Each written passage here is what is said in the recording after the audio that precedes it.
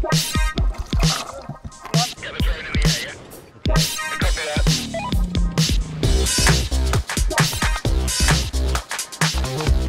And pendulum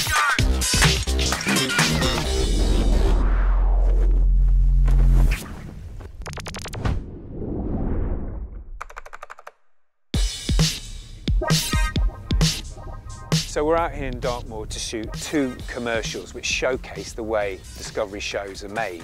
Now we're just out on the road looking for locations.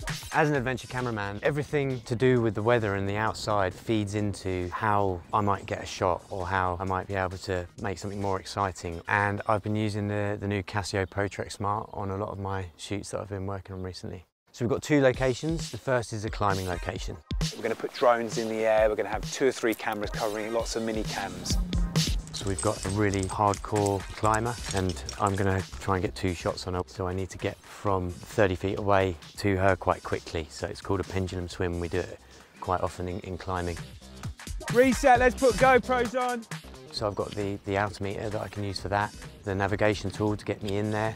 I need to know where the sun's going to be the whole time, so I can use the compass for that. Barometric pressure can give me a little bit of a hint to whether or not I'm going to get rained on. And I need it to be able to take a good hammering. In position, Dan. If you set it up into multi-timepiece mode, you can actually shut down a lot of the kind of main watches applications. You know, you select the few functions that you want to have, and then it can run for up to a month. Abby, climb, and pendulum, go.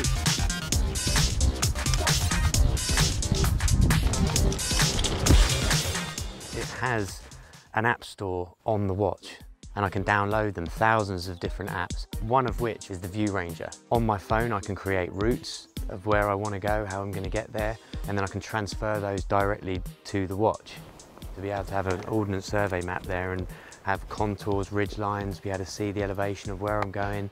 That kind of information to me is integral to being able to get the shot that I'm after.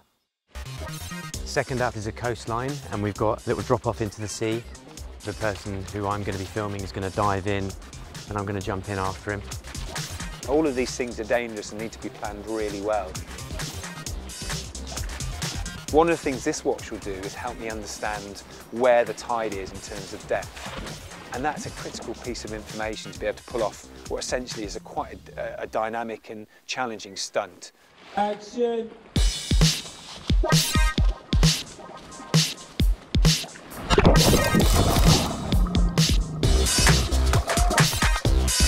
When you go out and you make adventure films, you've got to be really self-sufficient.